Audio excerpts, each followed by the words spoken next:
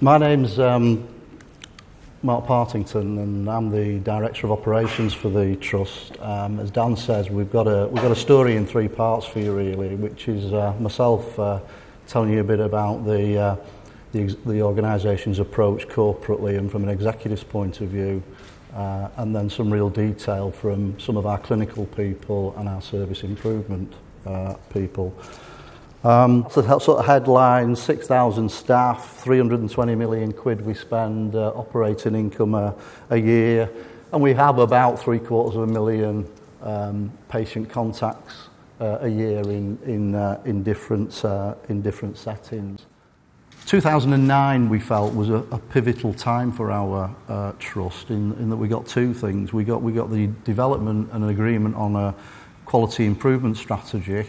And we also commenced our relationship with somebody called the Lean Enterprise Academy. And what that did was confirmed our need to continue delivering the regulatory framework. We can't, as much as we'd like to, we can't throw that away because of all I've said before about how the regulator can materially hurt us, but signalled a requirement to focus on quality improvement.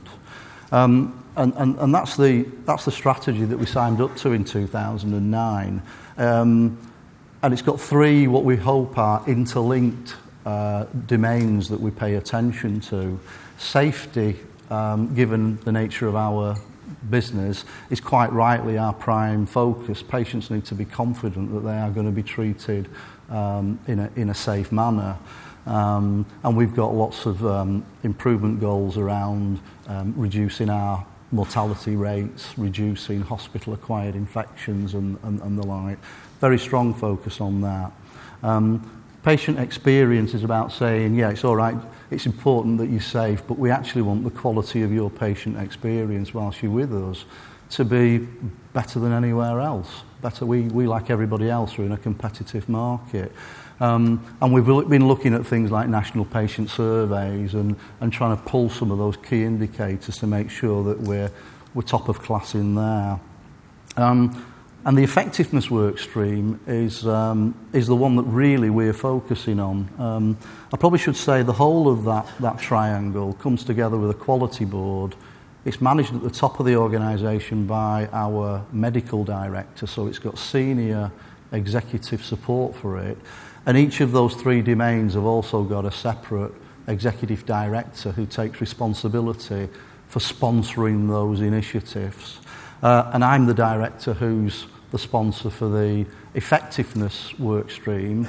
And what we've done is we've actually hosted our work programme with Marc and Ian and the relationship with the Lean Enterprise Academy. We've formally hosted that within the effectiveness work stream, so it's actually it's hardwired into the DNA of the organisation. It's not just some nice fluffy project that's going on alongside our line management process. It's got access to the top of the organisation.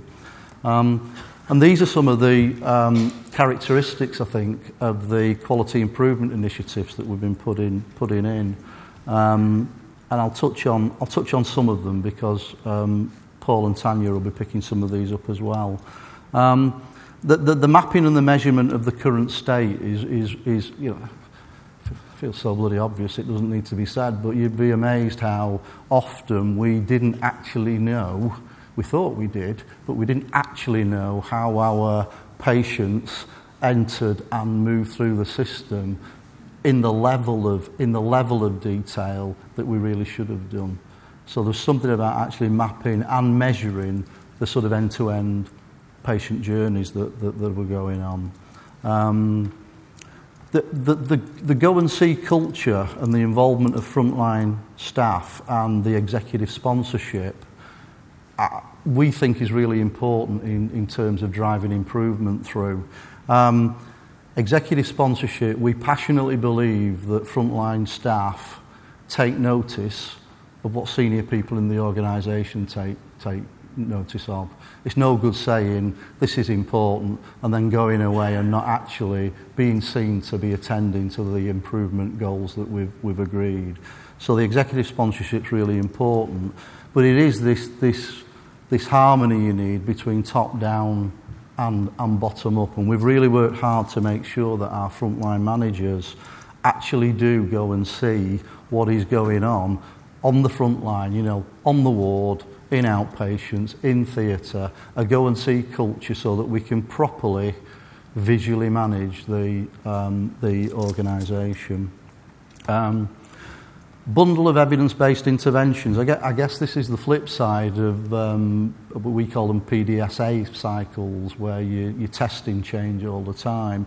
The approach I think we've gone for more recently that you'll hear about is pulling some what we believe are best practice evidence-based bundles that are known to our industry, I suppose, known to work, and really applying those within the work that you'll hear about. Some of them we've been able to lift from places like the Safer Patients Network, which is known within the healthcare. There's some work that's going on. The NHS Institute for Innovation is here. I know there's work we've pulled off them as well. You know, if it works and it's known to work, why not use that evidence-based bundle? But we did struggle in the effectiveness work stream with actually pulling some evidence-based bundles, and that's where the Lean Enterprise Academy came in. Small tests of change, embedding the improvement and then spreading it is really important, and there's a really nice healthy tension in the organisation. There's Luddites like, and Alison's laughing because she knows what, there's Luddites like me who just say, right, well, we've made an improvement there, we've reduced our length of stay, let's shut a few beds and get the cash out and put it in the back pocket. And there's the team saying, no, we've got to embed it. We've got to be confident that it's actually delivering what it says on the tin. We've got to be able to measure it before we start spreading it to other areas. Otherwise, the improvement effort becomes too dissipated. So there is something about holding your nerve and recognising that this is not easy stuff, and it does take time. But you do get there. And of course, continuous measurement at all stages. When you're doing these interventions, how do you know that it's actually having an impact? So it's been clear about measuring the before state and the after state, and keep measuring. So I think that's a discipline that wasn't in the health service, and everything now is measurement to be able to demonstrate that what we're saying is working, is demonstrably doing that. Effectiveness programme influenced by worsening position in the public sector finances. You've probably read a lot about it. We've gone through 10 years, 2000 to 2009. The NHS has gone through 10 years of pretty well consolidated growth. We've been cash rich, and to some extent, the requirement for improvement has not been necessarily there. What we've often done is just said, oh, we just need a bit more activity, we'll just have a few more docs, we'll have a few more nurses, we'll have a few more operating theatres running, and we've got away with it. Clearly, that old way of working won't deliver for us in the future. And Andy Burnham was the Secretary of State in 2009, speaking about the challenge for the NHS. And just to give you some figures, nationally to sort of about 2014, we've got to strip out as a sector about 20 billion in efficiencies to keep baseline services running. So that's the nature of the service. Locally, we've got a 5% efficiency saving, cash out to reinvest back into savings just to stand still. But global studies saying that, the opportunities are endless, and those are some of the headlines from authoritative bodies saying there's bloody waste in the NHS and healthcare all over the place. And they're there, and I just pull one out. 25% of radiology tests are not necessary.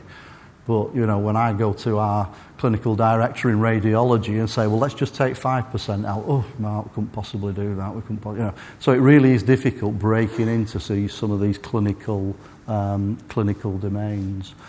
So locally, where did we decide to start our effectiveness initiatives? Enter stage left, the Lean Enterprise Academy. And we started to think about how we could properly introduce Lean and start to work on this concept of the value chain, which we'd just never heard of. Value streams, what was all that about? We had done some lean work to good effect a few years ago, but it was very much in isolated pockets of the service, medical records, pathology, very closed systems. What Ian and Marc challenged us to do was really to think much bigger and say you need to start to map your end-to-end value streams. What are your clinical connected processes that are used by high numbers of your customers, your patients? And we had a go at interesting use of language, we. You always put we, don't you, when somebody else has done it in the organisation. Tania produced five value streams for us. And in many ways, the big volume ones are the first two up there, which the work you're going to hear from Tania and Paul about really start to talk about the impact they've had on those value streams. And the final one on A&E injury patients is what you'll hear from as well, from Paul. And within those value streams, we decided to focus on reduced lengths of stay and improve patient flow within particularly the two big value streams that we've listed up there.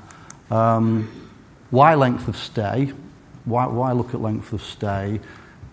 Basically because it was a pressure point for us and it ticked so many boxes for us. We could deliver more effective and efficient care. We've taken 100 beds, inpatient beds out of the system since we've been doing this work. We've saved over 2 million quid.